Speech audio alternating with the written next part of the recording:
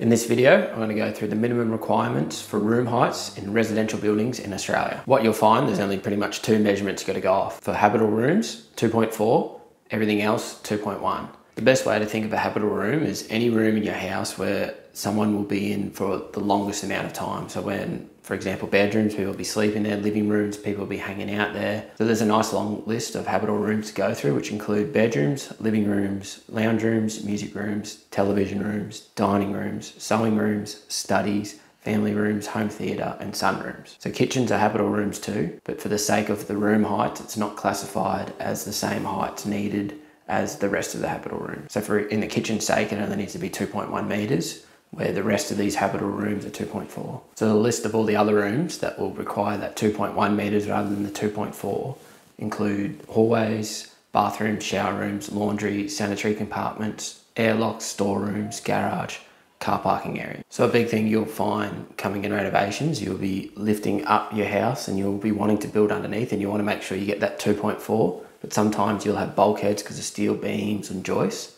So in that sense, as long as you have 2/3 of your ceiling spaces at 2.4 metres, then you'll be all good to go. Now, as an idea for how much 2/3 is, if you have a 20 metre squared area, 13.3333 recurring metres squared of that area, as long as that's 2.4 from your finished floor to your finish of your ceiling, then you're all good. So it's the same case for all of your non-habitable rooms that have to be at 2.1 metres.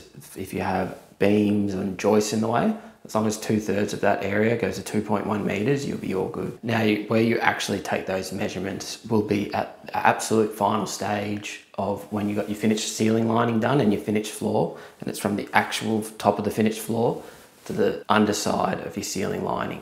So that means, and then as well, if you've got a little bit of discrepancy, if your floor's out like that, your ceiling's out like that, it's just going to be wherever the minimum is. So whenever you're building, you always want to make sure you're giving yourself an extra 20, 30 mil, because you never want to push that limit. Now, there is an exception to the rule.